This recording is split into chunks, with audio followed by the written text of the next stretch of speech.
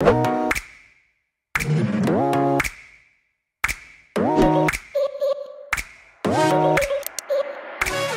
guys, so in today's video, I'm going to be doing a LumaFusion beginner's guide.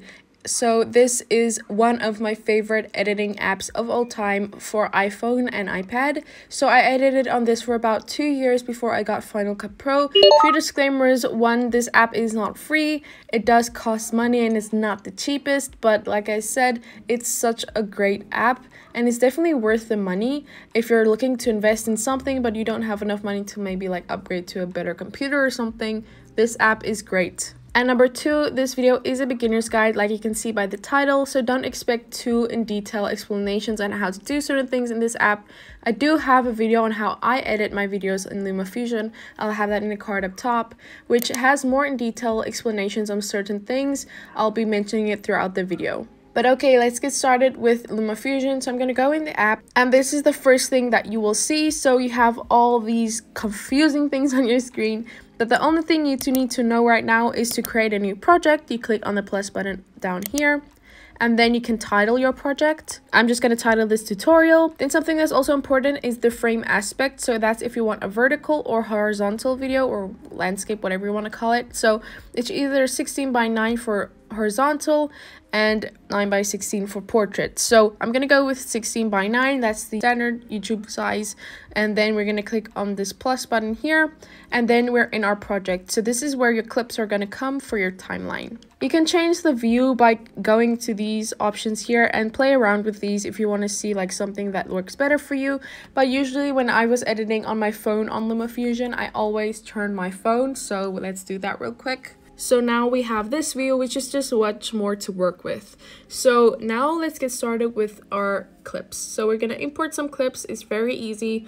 Go into your videos or photos, whatever you want to import. Then the only thing you need to do is hold and drag it to your timeline, and then it's there. Here you can see my entire video is now in my timeline. You can also make your timeline bigger or smaller by taking your two fingers and pushing them together or apart like you would zooming in on a photo, and you can make your timeline bigger or smaller. Now the first thing you're probably going to be doing once you have your clips in is start splitting and cutting your video. So the way you do that is you click on the scissor icon and then it cuts your video, and then if you want to delete your video, you have to select the portion you want to delete and click on the garbage can option. So you notice when I split a video, I don't have it selected, but I can also select the clip and split it as well. The difference with that happens when you have overlaying clips. So we might just well jump into overlaying clips and photos now.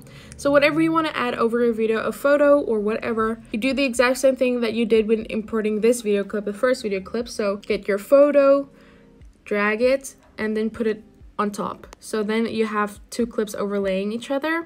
And the only difference now that this selecting and deselecting makes when splitting, so I can click split now and you can see I don't have any clips selected, and then I'm splitting both clips at the same time. This is really helpful if you have timing that's important, so you can just quickly split and then just select the bottom clip and delete, and then both clips are deleted and you still have your timestamps. So you can either do that or you can just select and then split, and then you can just split the top clip, not both clips. So I know that's a bit more advanced for some people, so don't worry. Just if you understand what I'm saying, this might come in handy for you later in editing, but that's just the difference between selecting a clip and not selecting a clip when splitting and cutting. You'll see when I have a clip selected, we have some more options down here. So let me just quickly go through them. So this is if you want to duplicate a clip.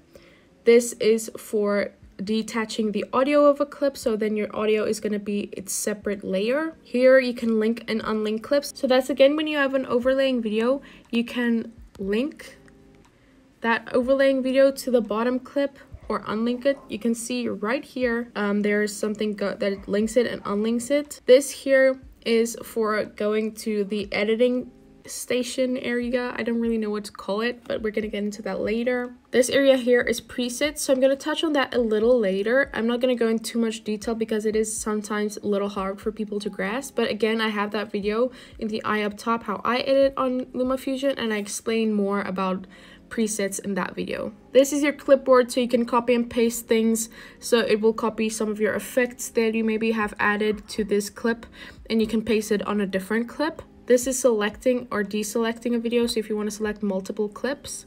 And then you have your splitting, your deleting, and this area here is just adding more things to your video. So voiceover, transition, blank clip, main title, and overlay title. So that's that. So now I have two clips here. This one is from my studio tour video, link in the top.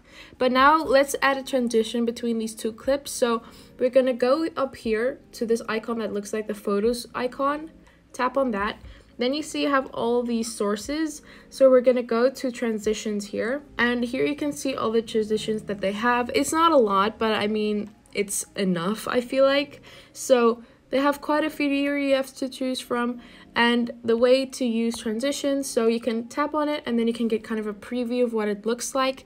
And to add it to your project, you just hold and drag like you did with importing videos, and just put it in between two clips, and then it will have a transition between the two clips. You can also edit the duration of the transition by dragging this smaller or bigger. Usually I like to do like 20 seconds.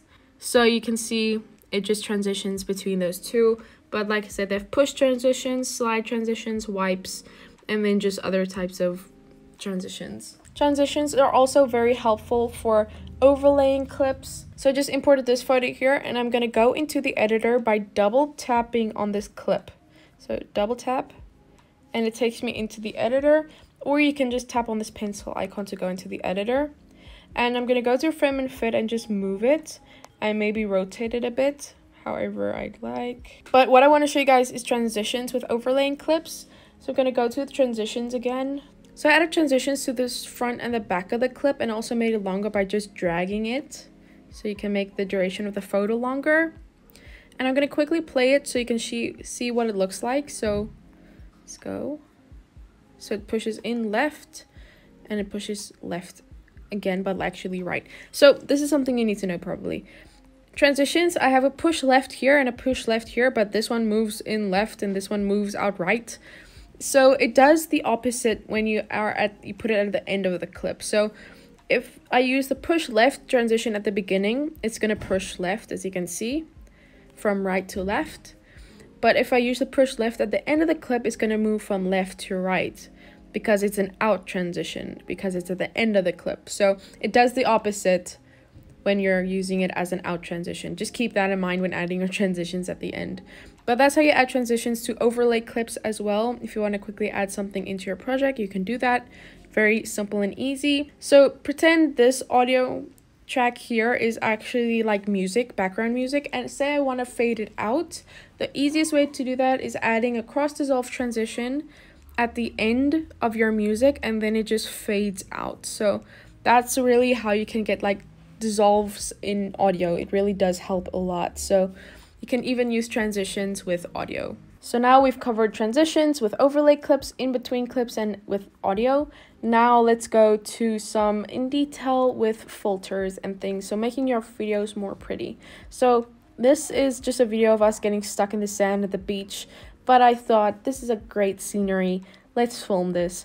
And I'm gonna go into the editor again by double tapping. We have these things down here. This first one here is the frame and fit area, so you can move your clip around.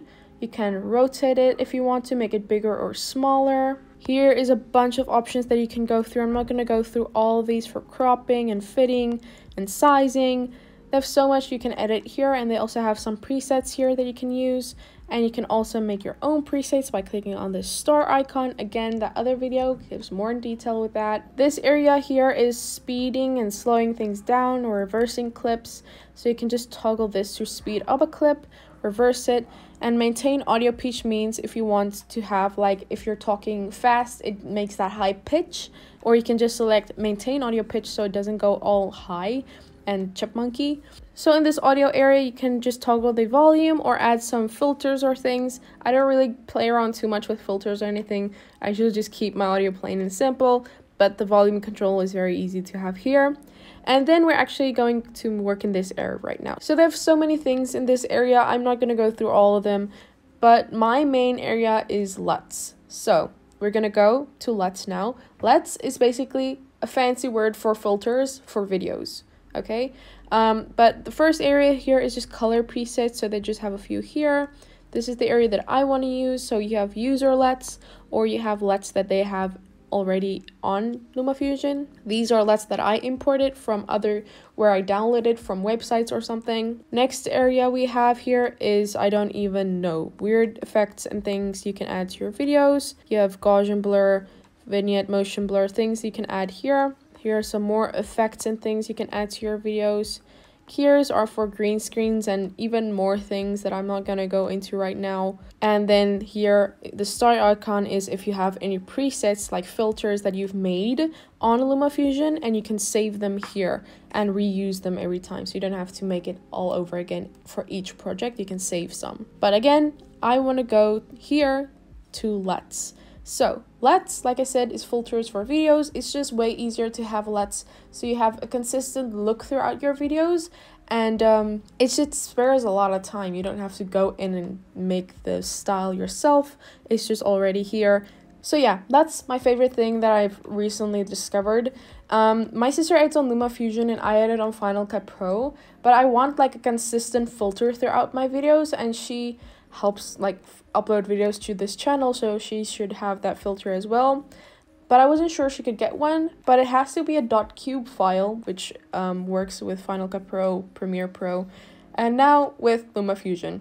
So a .cube file is the type of file for a LUT. I shared that file to her iPad and it works. You just have to import it and then you can just use them. To import LUTs, you just click on this install button here. This is probably not too beginner's guide-ish, bit more in depth, but if you have LUTs, I'm just saying it helps a lot, saves a lot of time, you don't need to do anything. Here is the LUT I like to use. Usually LUTs are pretty intense, so here you can see all these look super dramatic, but you can just make them not as dramatic by dragging the slider in the blending mode, adjusting that. So this is without the LUT completely, and then you can just drag it to how much you want for your video. And obviously you can do some editing on top of this. So say I have my LUT on my video, I can go here, click on original, and then I can go ahead and adjust some other things. So if I want more brightness on my clips, more contrast on my clips, if I want the saturation to be a bit more dramatic, vibrance, I mean, you can edit a bunch of things here to make your videos look better and get a more precise look that you want. But overall, LUTs are pretty easy to use. You just put it over your video and edit the blend mode. And then if you want to do your own color correction, go here and choose original and play around with your toggles and things until you have your desired look. So yeah, that's all I want to go into with color and effects right now. It's just like very fun place to use. So play around with it, see what works for you. And now I can also go ahead and just copy this effects that I just added by going to this clipboard and selecting copy. And I can go to this clip here, go here and click on paste. This looks bad, but you get what I mean. You can also just go ahead and edit this. I think this is making it bad. So yeah, that's how I use LUTs in my videos. I really love them so much, so I just wanted to share that with you guys. If you're a beginner and you don't have a lot of time to spend making your own filters, just find LUTs. You can get free LUTs anywhere. You just search on YouTube and you can do some cool things here. Also, real quick, if you want to remove an effect, so if you added a filter or something and you don't want it anymore, you can either just tap on the eye option so that disables it, or you can click on the effect here and then click on the garbage can icon. So that's how you delete effects. I have to pace myself so much with these videos. This is so much I want to say, but this is a beginner's guide, so I'm trying to stick to the basics. Now let's add some text. You can click plus button here and click on overlay title, and then you have your text here. So to edit it, we're going to double tap on this again and go into the editor, and then we have our titles area here. You can use some of the titles that they have here already. You can make your own user titles. Again, that other video on the eye up top, go check it out. But for now, I'm just going to edit this text pretty plain and simple. Click on your text here. And to edit the text, double tap on it. So I'm just going to select sunset or something. And now I'm going to edit a few things. You can adjust the opacity, the font here, A cool thing about LumaFusion as well is you can import your own fonts. So if you have fonts that you prefer to use other than the plain iPhone fonts, you can import your own fonts on LumaFusion. It's very fun and helpful to get your own desired look. I'm gonna go with this font. It's Shoreline's International Script, or Shoreline Script. Here you can see it. I'm gonna use this, one of my favorite fonts as well. And I'm just gonna put it down here. But for now, we can just go ahead and edit a few other things. So you can add the face colors, like the overall color of your text you can adjust. I'm going to go with plain white text, and then you can adjust the opacity. You can also add an edge, which is basically like a stroke around your text. So you can just adjust like the width of it. You can also add a shadow to your text. So you can adjust the distance, the amount of blur that it has. You can adjust the color of your shadow, all that fun stuff. You can also save this style now. Like we said, I mentioned presets. So I'm going to click on this star icon here. So now if I want to add another text, so just say overlay title, and I want it to have the same look, I'm going to tap on it, go to presets down here and find the one we just saved, which is this one. And then there it is. So that's like the basics of adding presets, and how to use presets is just very helpful. Usually when you see the star icon, it means you can make a preset of something on LumaFusion. This plus button here, you can add other layers. So here you can see text, shape, or image. So if you want to add an image with this, so let's do that. To select an image, just import image here. And here you can see you've added an image. So now these two are linked together, the image and the text. So you don't have a separate text layer and a separate image layer. They layer together. So that just helps to minimize the amount of layers used, and just group things together. So now if I go to the frame and fit area, I can move them together. I don't have to move them individually, if you understand what I mean. So that's a little complicated, but if you get the hang of it, it really does help, and it saves you a lot of layers if you have to add a bunch of things over each other. You can also put the one behind the other by holding on that and just moving it. So then the text is in front of the photo and then it works. But I'm going to remove the photo for now. I just wanted to share with you guys like how to do that. But that's the basics of text, and then obviously again you can just use some transitions. For music, you can just get music wherever you get your copyright free music, or you can go here and use some of their free music from Storyblocks. So here you can see there's some footage, some background, some music, some sound effects. Most of these are not free, but they do have some free options, as you can see here. You're gonna need the Storyblocks subscription if you want to use this like primarily all the music that they have. But yeah, they do have some free music for you guys to use here, but like I said, not a lot. So here you can see some of the free music here, and then the rest you're gonna need to pay for. The last thing I want to share with you guys is how to use a green screen, because green screens, even when you're a beginner, I feel like is so important to use. You get so many cool green screens that you can get anywhere on the internet. So I'm just going to quickly show you guys how to use a green screen in LumaFusion. So I'm going to import one for my videos. So I have this green screen here. So how we're going to edit this is we're going to double tap to go into the editor, go to the keyhole option here and click on green screen.